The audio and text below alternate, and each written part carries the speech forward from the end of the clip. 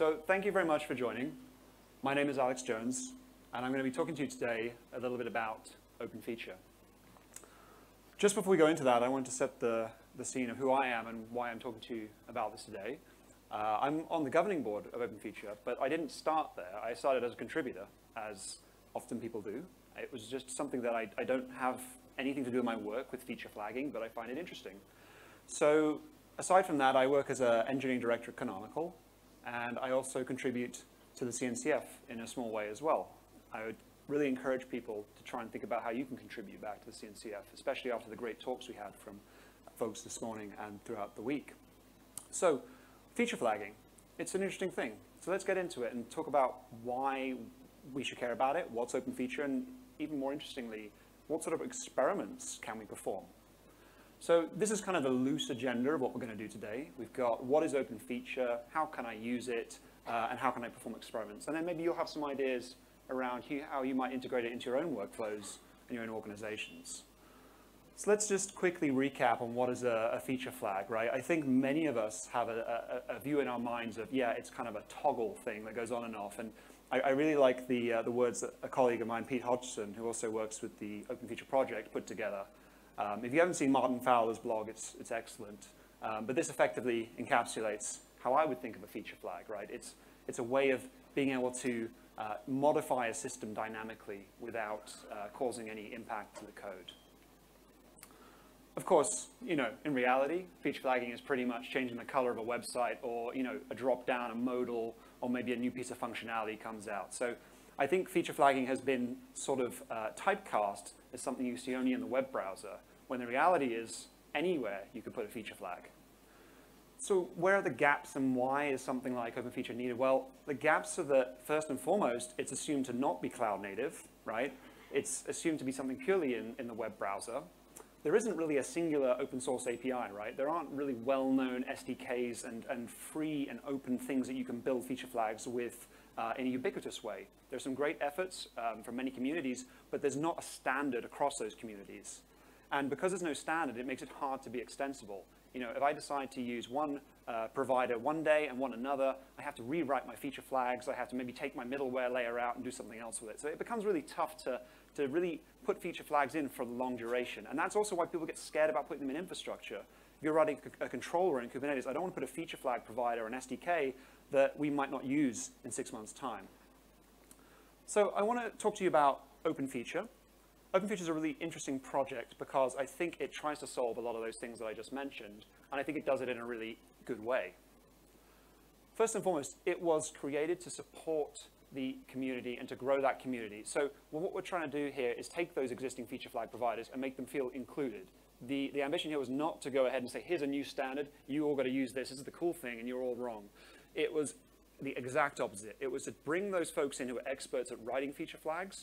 How do you do things like targeted feature flags? How do you do things like evaluation that's proportional, right? And all those really interesting things that have been developed over the years with lots and lots of research into feature flagging. But how do we also bring cloud native to them? We have some great providers for feature flags out there, but they don't necessarily have access to the infrastructure community, right? The folks who are building and running Kubernetes, the folks who are building cloud native projects. So, there are a lot of ambitions to bring those two kind of groups together. It started last year. It was around about, I think, Valencia, we had our first meetup, and it was just, I think, a group of 8 to 10 of us. Some from companies who are motivated to build feature flags, some from companies who are in observability, but everybody there was very passionate that this was sort of a problem space that had a lot of potential resolutions and things we could do to add value there. In terms of who's actually using it today, we have commercial adopters, big names who have got OpenFeature in their production environments, and that's in the space of a year, which is pretty fantastic, I think. So what I'm trying to encapsulate in this tiny, tiny little piece of JSON here, I apologize, is that the feature flag kind of world revolves around this idea of a spec. OpenFeature has an API, and it has an SDK, and it has providers. But fundamentally, all of that pivots on this idea of having a standard. When you have a standard, it means that you can build SDKs toward it, you can build providers towards it. And the standard is really important for us to start to feel like we can build out features ubiquitously across these providers. When I said that it had SDKs, we went ahead and wrote a bunch of SDKs straight out of the box. So you've got your really popular languages there like Go, C#, et cetera, and even more recently, I've just contributed the Rust SDK, but I dare somebody to try using that. We've also got a provider library. So what's interesting is that you see some pretty well-known logos there, right? If you're in the feature flagging game, and they've all come to the table and said, hey, okay, we'll build an SDK. We'll try and come along with you. And on that journey, what they found is that they've learned some stuff from each other. They've discovered a new community. And I think the really exciting part is they're also becoming more involved with the cloud native community, as I'll go on to talk to you about a little bit later.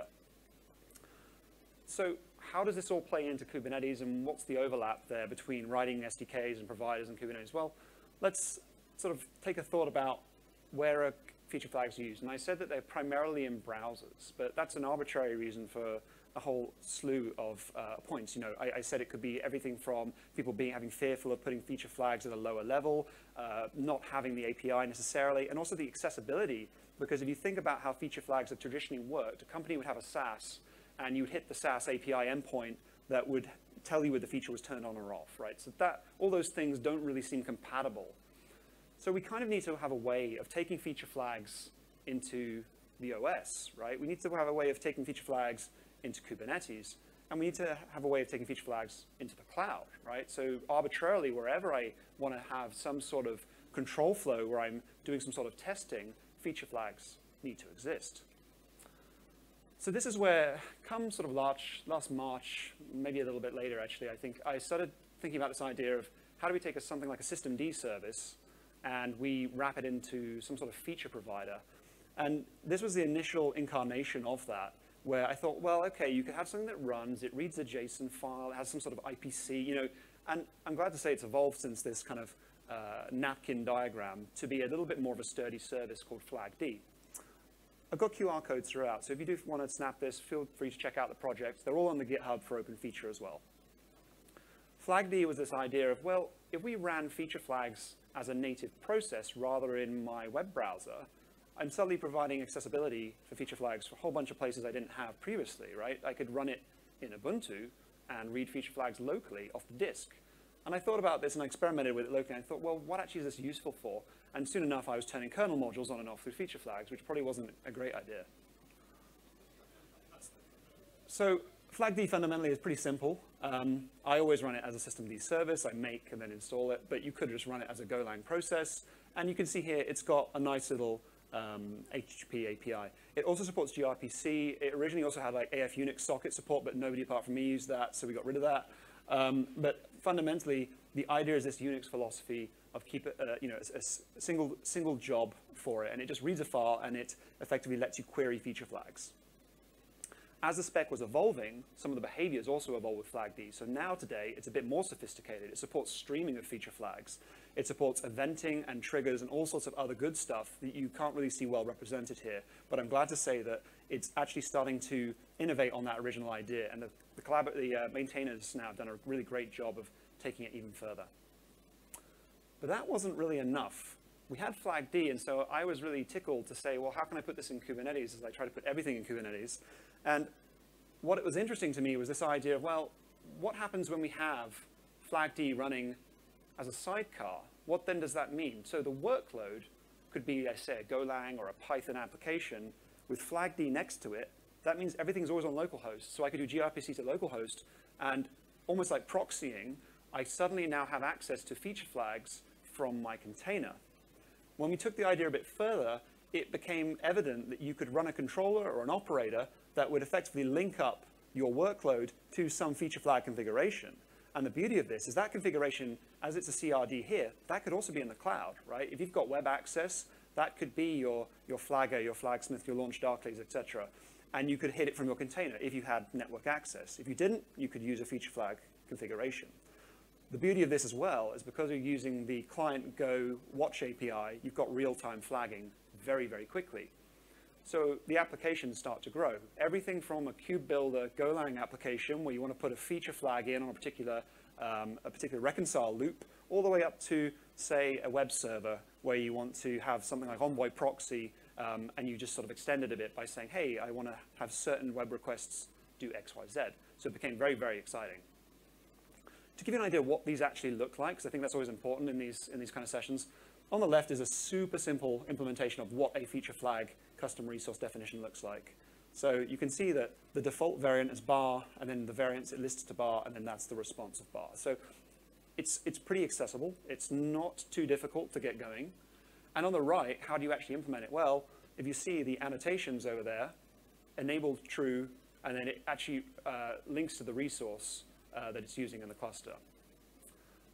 That was entirely intentional, because for any sort of adoption, you need to make that DX really, really easy to get on board with. And as I said with FlagD, OpenFeature Operator has also evolved. It now supports proxying use cases. It supports use cases for organizations who don't necessarily have network connectivity outside of the cluster.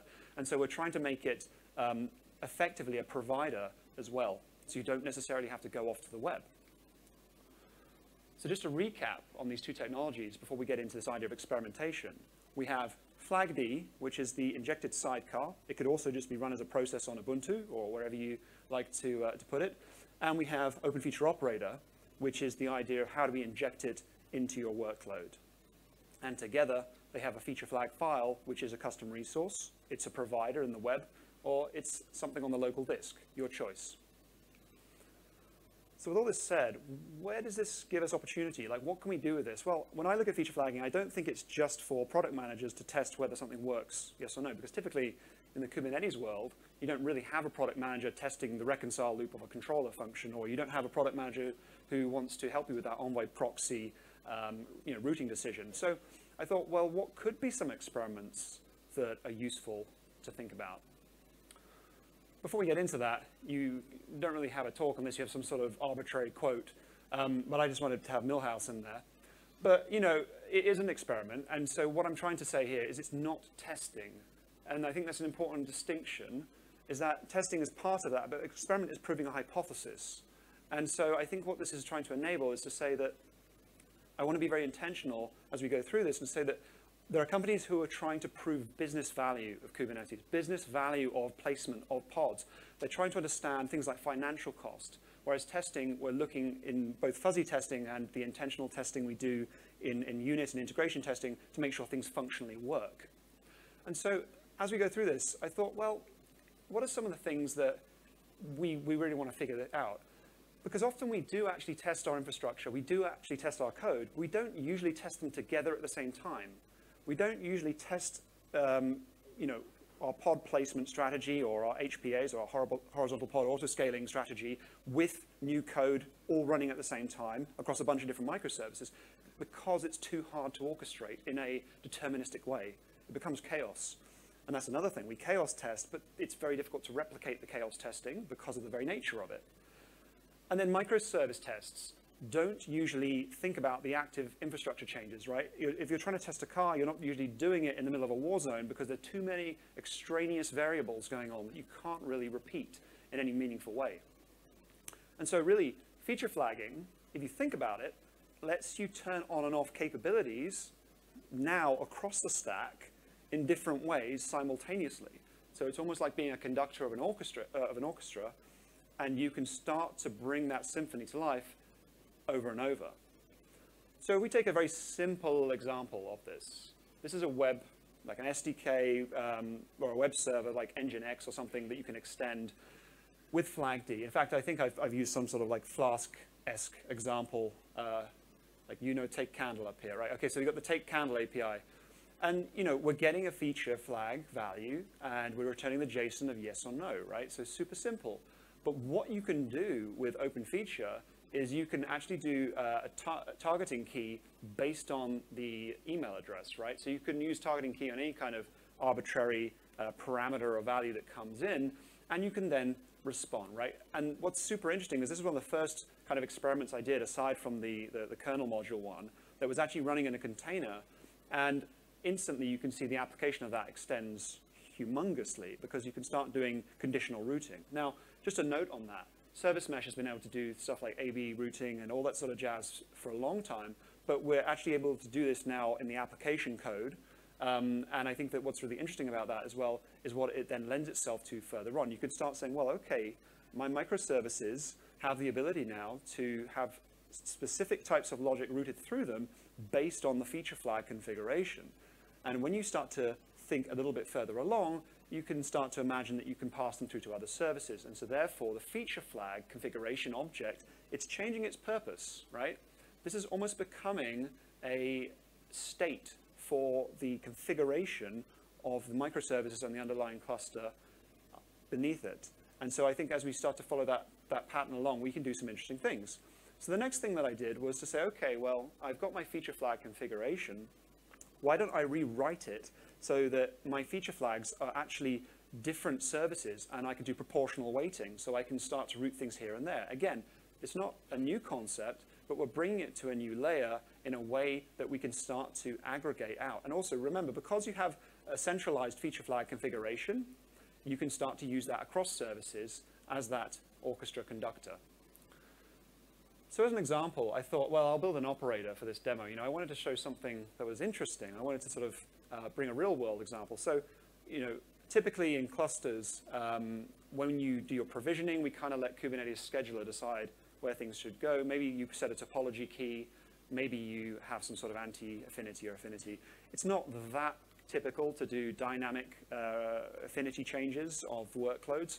So I made a quick operator to do that so that this layout operator can actually move stateful set and deployment pods all over the place, and it can do some simple allocation. But what's interesting is when you couple that very simple concept with the web server concept, you've suddenly got two levers you can pull to perform some interesting experiments. Because as traffic comes through, you can start to think about how that works.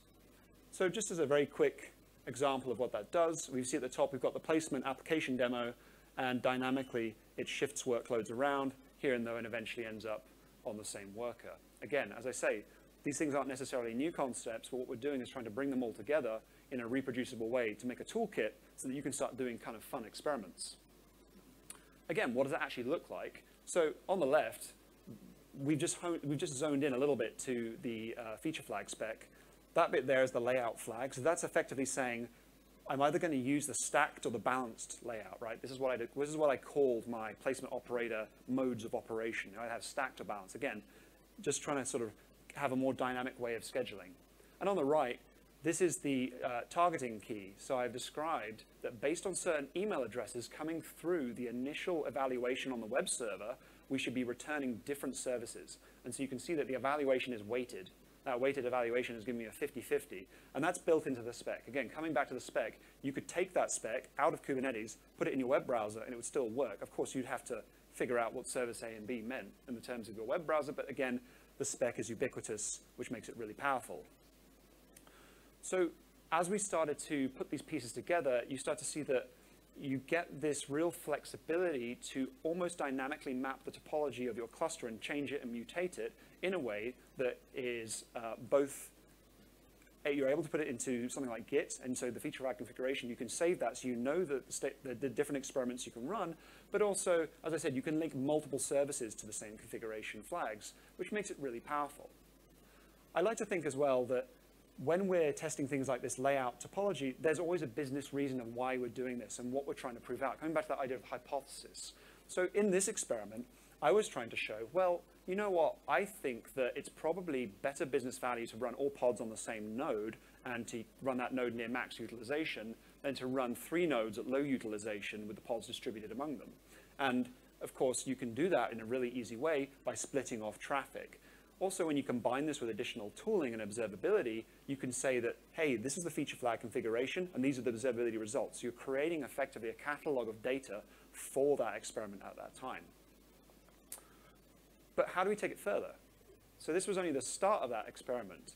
We wanted to take it to a place where we could actually do some more repeatable experiments. And so the place that we're getting it now is when we actually set the feature flag configuration up and we set the placement operator and the web server up, and we start pushing requests through with something like Vegeta, which is a popular Golang, like a test slinger kind of service, we can start seeing that we get data back from observability, right? So when your observability systems are there in the cluster, like kubestate metrics, and you know the feature flag configuration, you can push that into a Kubeflow pipeline. And I wanted to give a quick shout out to Kubeflow because there was a great keynote earlier on it. Those ML pipelines then can start training the models. And we're starting to see, with all this hype around LLM models, we're going to have to start being able to see these hyper-specific domain models for things like experimentation within Kubernetes. Then what we do is we query the inference API, and we can make PRs against the repository based on what it thinks will be the next experiment or the next place to take that. So what's really the value of all this? And I wanted to recap, because I've discussed a whole bunch of stuff there. The impact of blending features together across a variety of services has been made simpler. It's been made something you can repeat by using feature flags as a mechanism for switching services to certain states. That's effectively the high-level takeaway there. It also means that we can change the inputs. We can mix the inputs across services. I said that it's not exactly testing. It's more to do with about experimentation. We can postulate that if we have certain services that are going, say, all to a certain node, that the outcome of our observability, which is really effectively our experiment output, will be a certain way.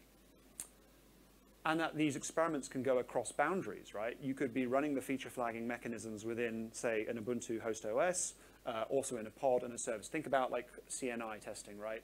If you've got a container network interface, and you might want to switch out something on the host OS, and then you can then prove out certain behaviors of doing so. If you're interested in this stuff, and if I've tickled your curiosity at all, there is a really nice little killer code thing. You don't even need to set anything up on your local computer. The QR code is there, and that will create you this beautiful little environment. You can play around with it. You can create a deployment, you can create a feature flag, you can learn all about it. And as I said, there's also the OpenFeature material, which I'll link just at the end. I would just say that the OpenFeature operator is just one example of how you can get feature flags into Kubernetes. My example of experiments is just one way that you might think about it. I'm sure you have much better ideas on how you can do experimentation. What gets me excited is that OpenFeature, which probably was only ever thought of to be a ubiquitous API and replacement for the disparate different feature flag providers, has so much more application than we're seeing or that we envisioned initially, and I'm excited to see where it goes. So if you found this interesting, please do visit openfeature.dev. It's a really great community. I represent a very small proportion that gets excited about Kubernetes and kernel module feature flagging. There are some great folks who are more interested in web development and everything in between. And again, thank you so much. I appreciate your time.